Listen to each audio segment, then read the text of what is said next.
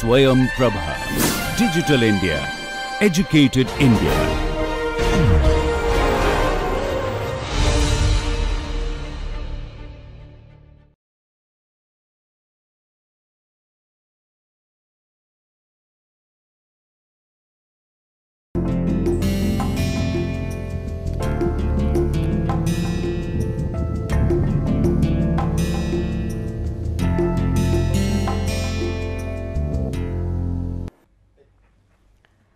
Welcome back.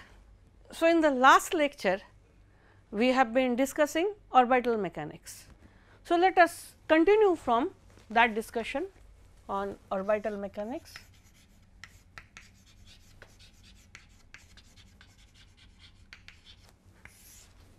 Let me draw the problem statement that we have a heavenly body quite massive with mass m dash, and an artificial body, a satellite or something, is moving around it in a predetermined path.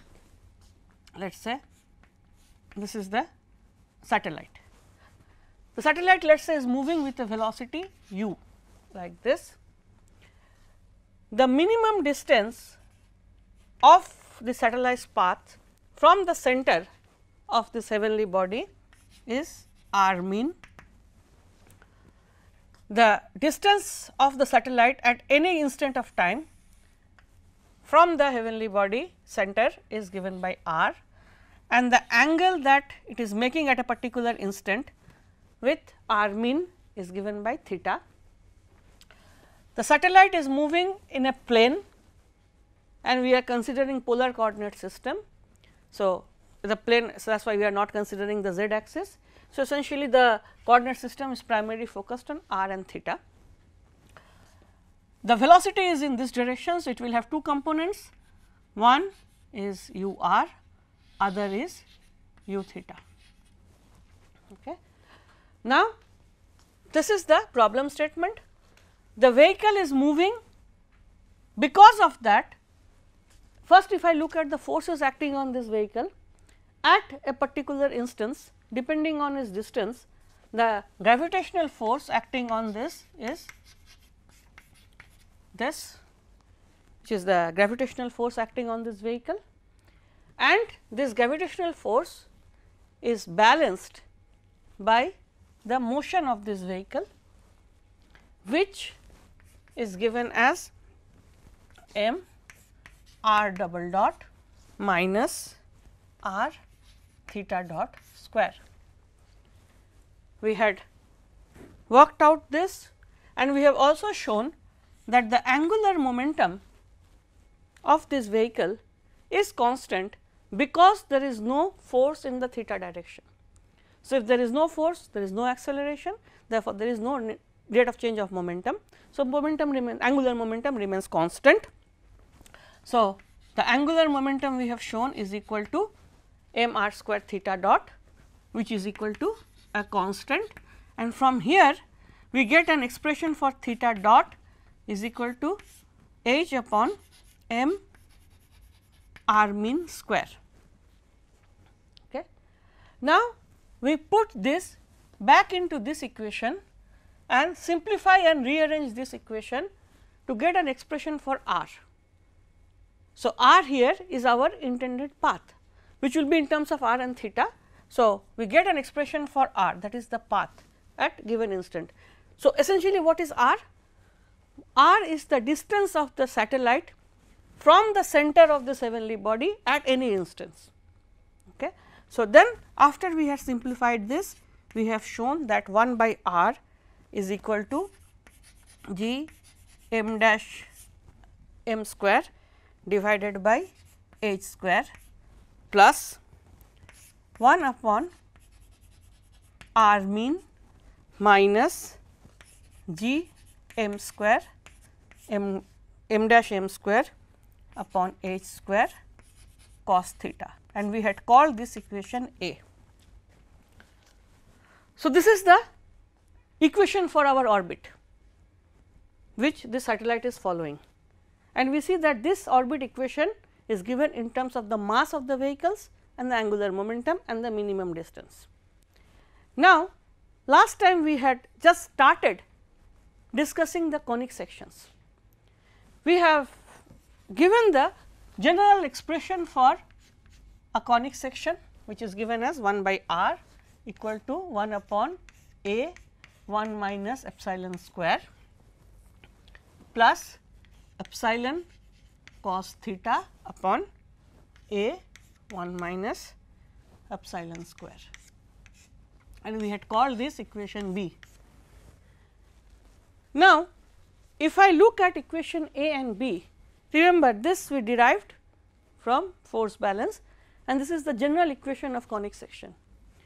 We see that these two expressions are very similar, right. So, therefore, we can equate the terms that are appearing here directly, and then we can now get these values. These are the design parameters which will go into our rocket design. Now, we can get these values. So, looking back at this, first of all, epsilon, as I have mentioned last time, is called eccentricity is equal to h square upon g m dash m square r mean minus 1. How do we get this? We get this by essentially equating the terms here, but A is also present there. So, I have to get an expression for A also. For that, let us go back to the basic conic sections. So, the conic sections that we have are hyperbola, parabola and ellipse. Okay. These are the conic sections that we have. For hyperbola, eccentricity is greater than 1. Okay. For a parabola, eccentricity is equal to 1, and for an ellipse, eccentricity is less than 1. Okay. These are the basic definitions of conic sections. Now, let me look at a specific case of an hyperbola.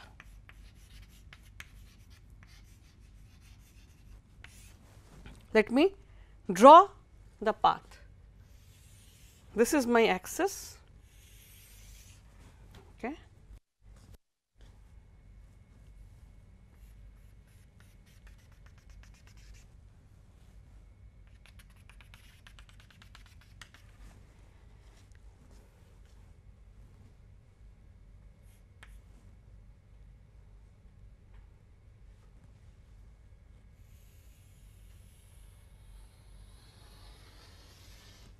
This is what typically a hyperbola is.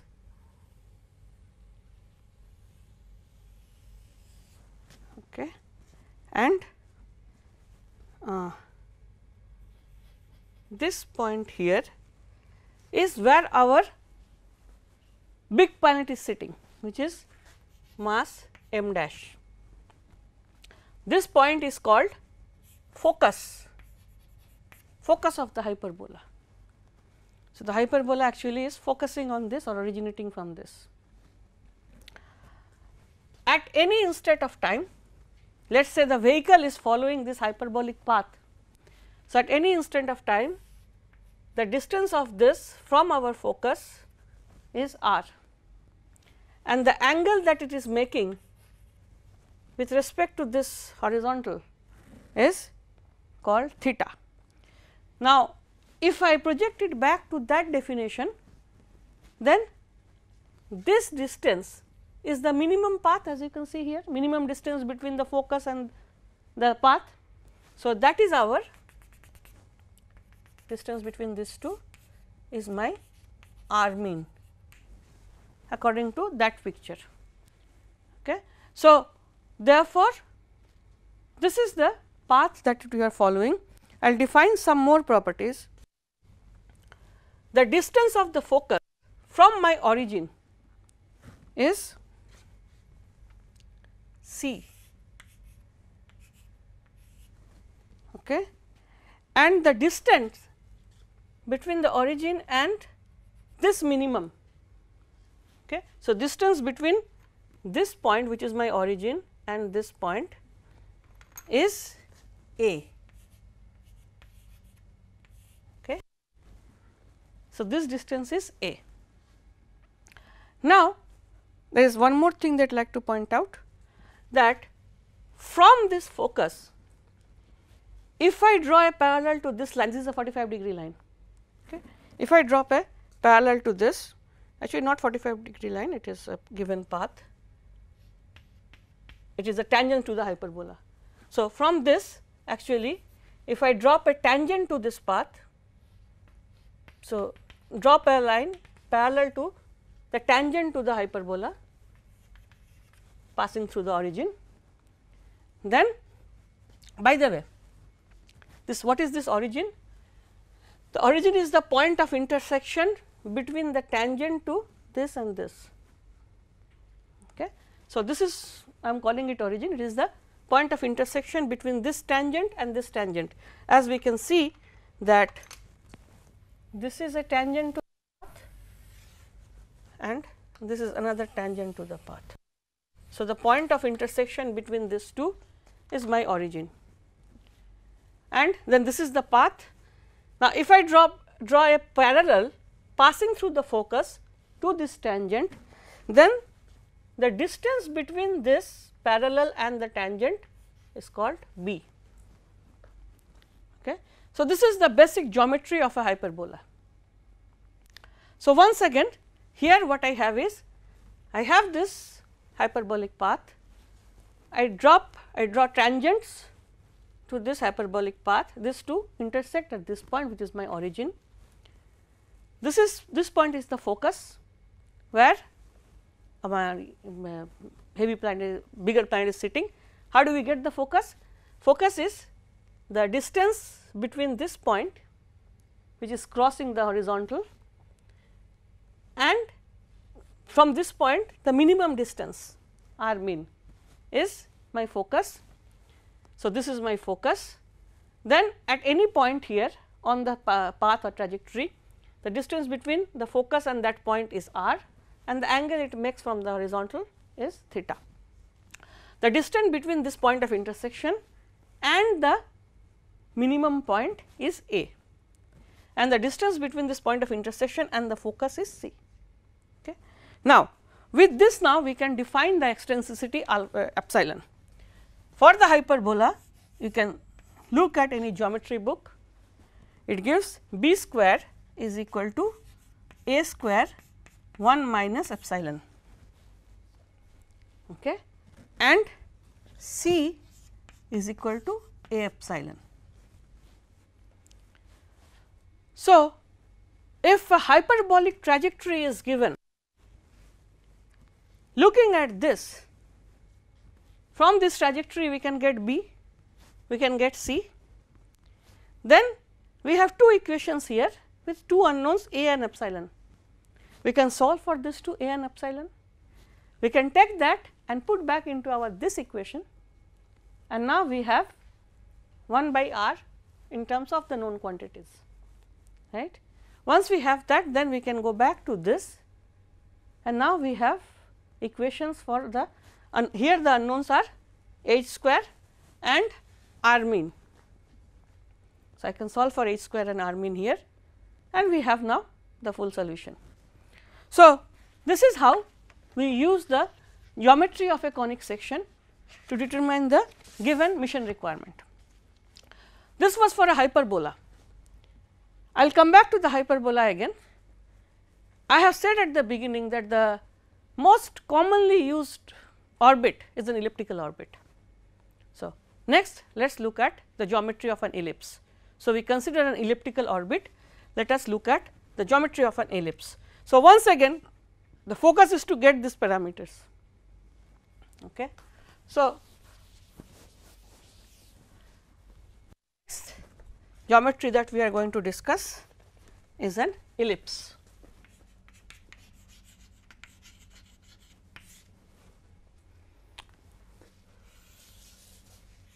Ellipse we have two axes, one is called a major axis, other is called a minor axis. So, this is typically the ellipse that we have. Okay. Now, this axis is my major axis and this axis is my minor axis. As we can see that this axis, major axis is longer than the minor axis is shorter. Then half of the major axis.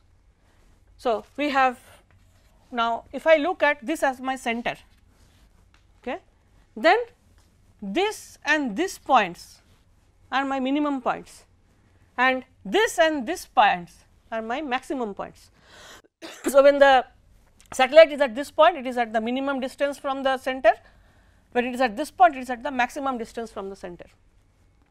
So, now therefore, the major axis is the twice the distance between the maximum distance.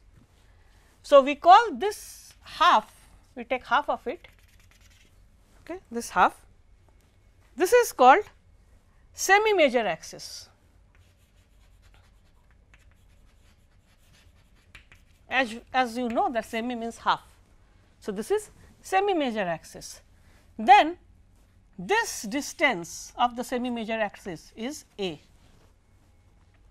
Okay. So, once again what is A? A is the length of semi major axis and this is my minor axis. So, half of it from here to here is my semi minor axis and that length is called B. Okay. So, therefore, A is the length of semi major axis, semi major axis, B is the length of semi minor axis. Now, here all these definitions are with respect to the center of this ellipse, the point of intersection between the major and minor axis, but my heavenly body may not be sitting there, it is sitting somewhere else, it is somewhere else. Let us consider that the heavenly body is somewhere here, this is my m bar, m dash. Then from this what we see is that actually it will be little closer here, somewhere here, m dash. Then the minimum distance of this body of the artificial satellite from the heavenly body is this much. So, this is my r mean and then at any instant of time this is my r and this is theta. Okay. So, once again we have brought back our r and theta etcetera. So, now what we see is that the satellite is moving here, this is the minimum distance and the maximum distance is this other end of the major axis. Okay. So, minimum distance is when the satellite is at this end of the major axis, the location between the satellite and the heavenly body is r mean. So, now we have defined these parameters a, b, c, d etcetera. Now, from the geometry of ellipse one more thing can be very simply obtained. If I drop a perpendicular to this, it will cut at this point. Okay. Then from the geometry of the ellipse it can be shown that this distance is twice this distance. Okay. So, once again the location of this heavenly body is not arbitrary. If this is the minimum distance, then if I drop a perpendicular from here cutting the path, the point where the perpendicular intersects the path should be at twice the distance from this. Okay. So, that is how the location of the heavenly body is determined, or in other words our artificial satellite then should be put in such a way that if this is the heavenly body, the minimum distance is r mean, so that when it comes here, this distance is twice r mean, then it is an elliptic path. Now, this is how we have defined, but for any conic section what we need to do is we have to get an expression for A and epsilon with respect to the conic section definition that we had already discussed. So, next let us find the value of eccentricity and A for an ellipse. Let us find epsilon and A for our case. What is our case? That we are talking about a vehicle moving in a conic section. We want to find an expression for epsilon and A for that. So, once again go back to our equation A and B. What was our equation A? Equation A was from the force balance, orbital mechanics. Equation B was from the definition of conic section. So, if I equate the two, there are two terms in both of them.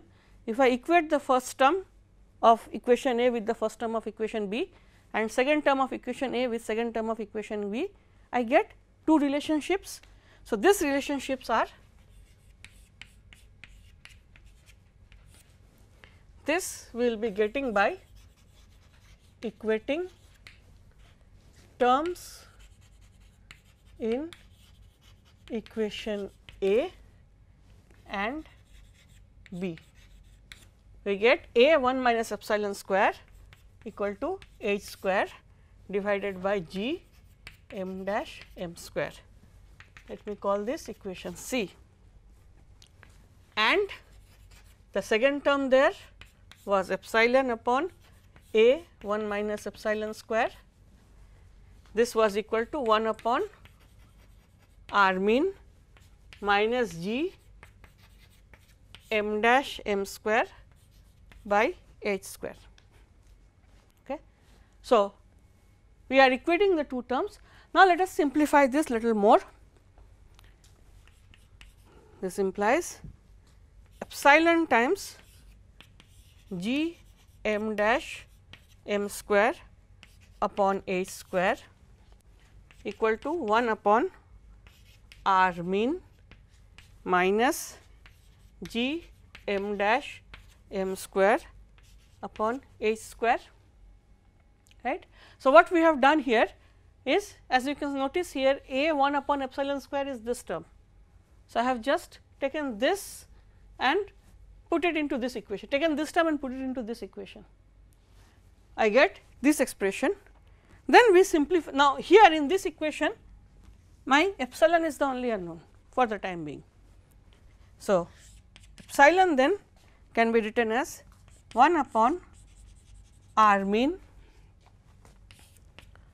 1 upon 1 plus g m bar m square upon h square. Okay.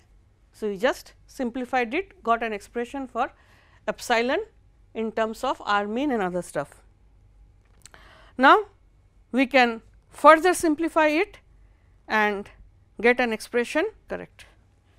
Now, we can further simplify it and get the expression that we had already shown, that epsilon is equal to a square upon g m dash m square r mean minus 1. This is what I had given you last time as the homework. Okay. So, this is the derivation of that. Let me call this equation D. Okay. Now, we have shown, we have derived an expression for epsilon from here. Now, if I take this expression for epsilon and put it into equation C, then we eliminate epsilon and get an expression for A. So, I will continue from here and take equation D, which I have just derived, and substitute it here. We get epsilon. So, substituting C into D, we get epsilon equal to 1 minus epsilon square upon r mean minus 1. Okay. Then if I further simplify it, I get 1 plus epsilon equal to A 1 minus epsilon square, I will break into 2, which is 1 minus epsilon 1 plus epsilon. So, this is equal to A 1 minus epsilon 1 plus epsilon divided by r mean. So, epsilon plus 1 will cancel off. Now, what I have is a very simple expression for A. A is equal to r mean upon 1 minus epsilon. Let me call this equation E. These equations are very, very important, that is why I am marking them with numbers or digits. So, this gives me an expression for A. Now, coming back to this path, then this is my A. So, now knowing this, I can find out what will be my semi major axis. Taking this now, go back to the equation of our conic section, which was 1 by r equal to A upon something and A and epsilon, function of A and epsilon and theta. So, next, so now what we have done is, we have derived expression for A and epsilon in terms of the performance parameters or the vehicle locations, mass and angular momentum, etc. Now, let me go back to definition or rather the geometric expression for our conic section. So, going back to equation B, we can write 1 by r equal to 1 plus epsilon cos theta upon A 1 minus epsilon square. This is quite simple, because if I look at the expression for r, it was 1 upon A 1 minus epsilon square plus epsilon cos theta upon A 1 minus epsilon square. So, I am just rewriting it. Now, from here then I get an expression for r, which is the instantaneous location of my space vehicle, which is equal to A 1 minus epsilon square upon 1 plus epsilon cos theta. Okay. Now, let us take this and substitute here, substitute in equation E. Then what we get is, so here I can eliminate A from this, right. So, if I eliminate A, I get an expression for A from here, which I put into this equation and simplify. So, substitute this equation in E, I will get r is equal to r mean, and this term 1 minus epsilon square, again I will expand as 1 minus epsilon 1 plus epsilon divided by 1 minus epsilon 1 plus epsilon cos theta. Okay. So, this I will cancel off, I get r equal to r mean 1 minus epsilon upon 1 plus epsilon cos theta. So, I will just write it here.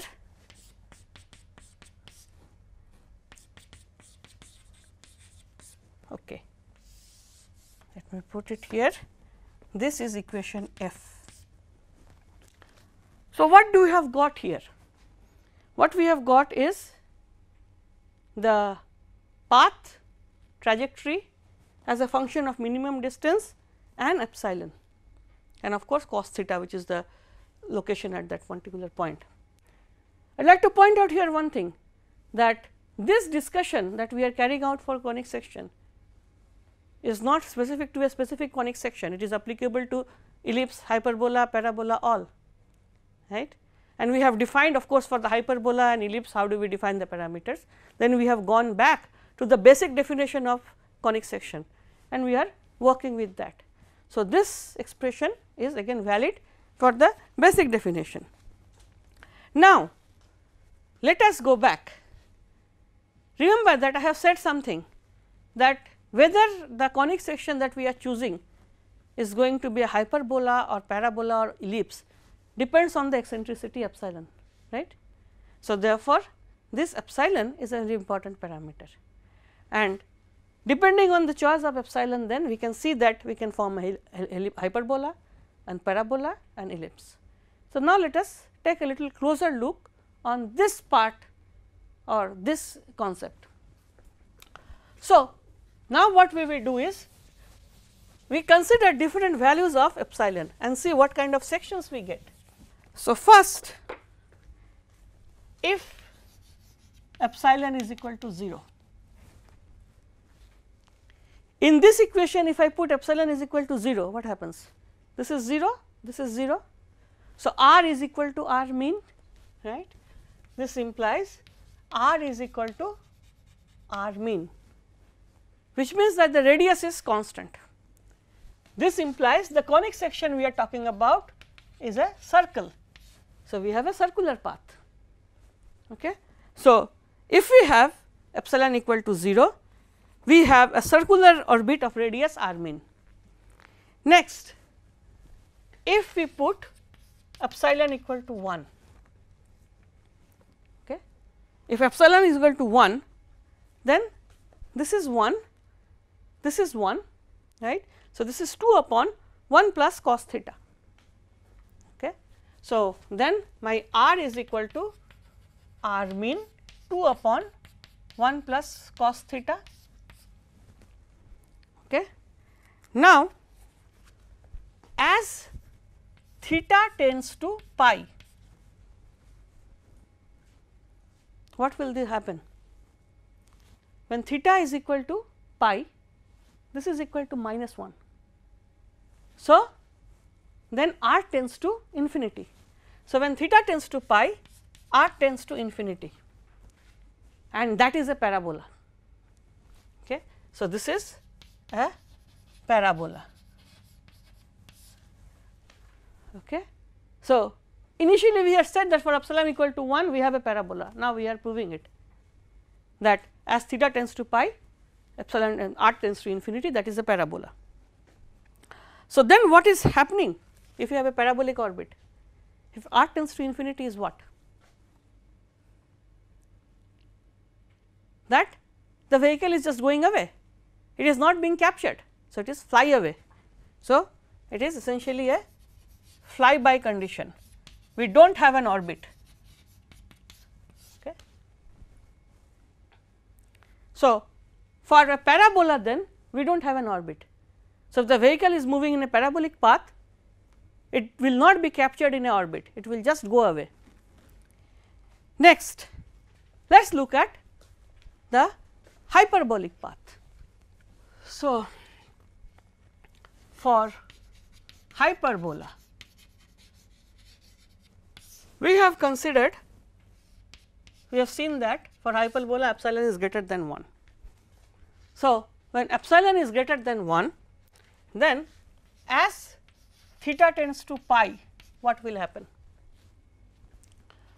Epsilon is greater than 1 means this term is greater than 1, and here we have 1 plus at quantity greater than 1 times cos theta.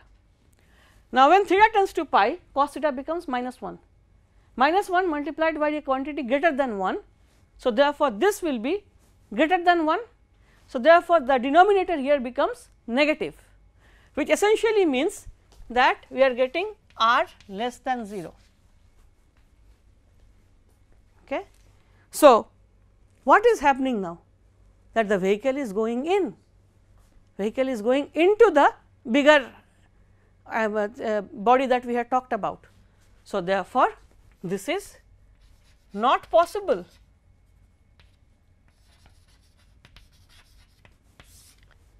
Because the path that it is taking is essentially not possible to attain because it has to go into the heavenly body.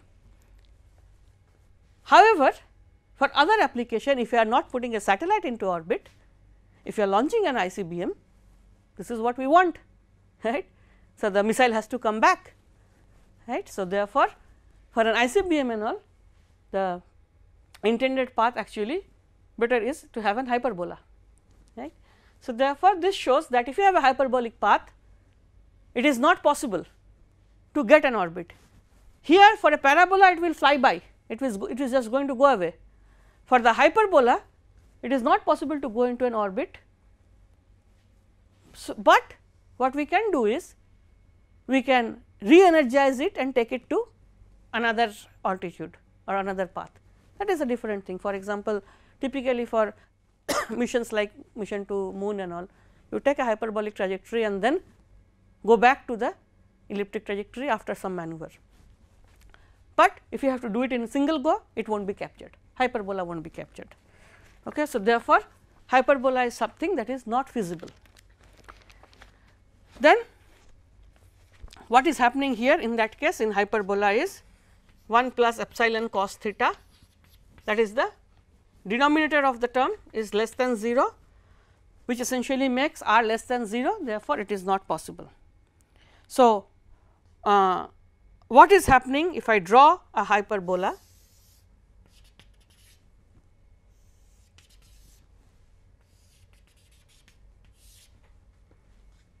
This is where it is, this is theta. So, what we see is that there is no solution possible for theta greater than certain value, okay. For theta greater than 2 pi and greater than pi, no solution is possible. Okay. So, what we have shown now in this lecture today, then we have talked about ellipse where the value of epsilon is less than 1. We have talked about circle epsilon equal to 0, this gives a circular orbit. If epsilon equal to 1, this is a parabolic orbit where it is not possible to have an orbit, it will fly by. If it is a hyperbola, again it is not possible because r becomes less than 0. So, it is going to hit the body. Other solution, other possibility only now remaining is epsilon less than 1 and between 0 and 1, which is an elliptic orbit, which is possible. Okay. And that is why typically we consider elliptic orbits for most of our applications. Okay. So, we have discussed various trajectories, we have discussed the force balance. Let us now take a little step forward and try to get in the velocity increment that we are looking for, because if I look at all my equations which I have derived so far, velocity is not present. We are talking in terms of angular momentum, we are talking about in terms of radius, etc. But velocity is still not present in any of these equations, and velocity is something that we want to have. Now, what we would like to do is get our velocity back in, because that is what the rocket designer would like to know, how much velocity increment we have to give. For that, what we do is we look at the energy balance.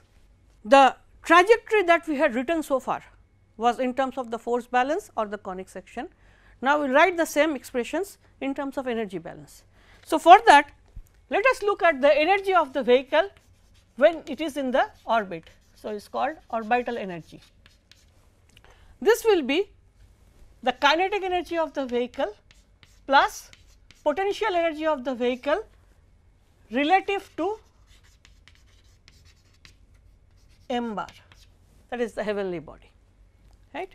So, therefore, the total energy of the vehicle when it is in the orbit is its kinetic energy plus the potential energy. Now, what is kinetic energy? So, let me call this as E, total energy.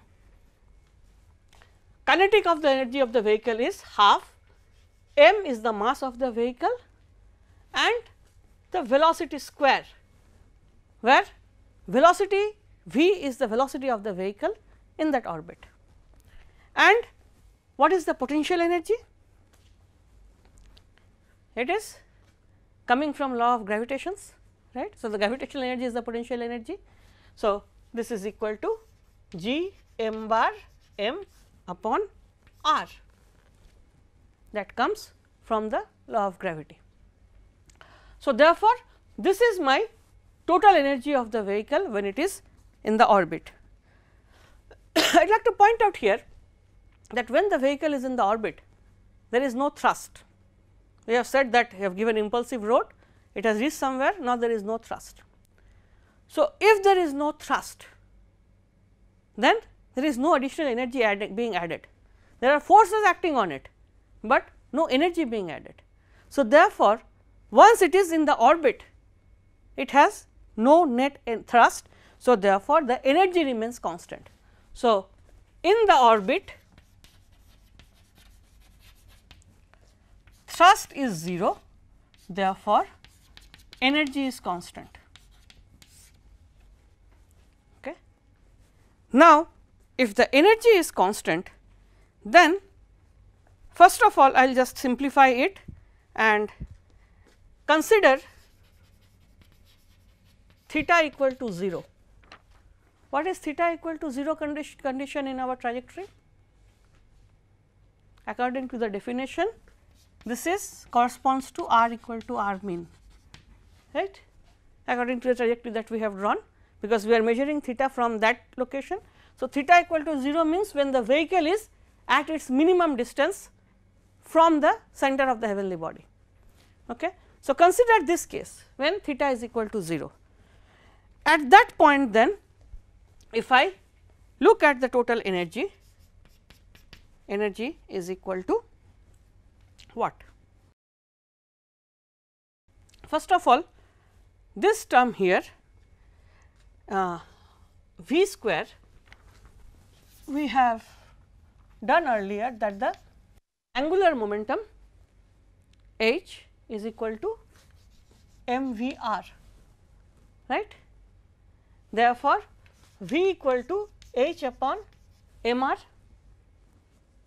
Okay. This is the definition of angular momentum, m v r. So, v equal to h upon m r, agreed. If I take this and put back into this equation, I get half m h square upon m square r square, right, minus g m dash m by r, and since we are considering theta equal to 0, my r is equal to r mean. So, this is r mean, r mean. Then I will cancel off this m's, one of the m's, and I get an expression for the total orbital energy is equal to half h square upon m r mean square minus g m dash m upon r mean. Okay. Let me call this equation h. So, this is another equation that we have got in terms of the no, let me take a little more time. This we got an expression for E in terms of r mean. Now, coming back to what we have said here, this value is constant, E is constant. Now, let us look at this equation. H is the angular momentum, which we have said at the beginning the previous lecture that h is constant because there is no angular acceleration. M is the mass which is constant, g is constant, m dash is constant, and r mean is also constant, it is a given quantity. Therefore, this energy at r mean is equal to the energy that the vehicle will have at any location. Therefore, this is the energy in that orbit, and that is why this energy is constant. So, I will slightly modify this equation and write that E is equal to this, which is equal to a constant. It is given by equation H. So, what now we have is a modified equation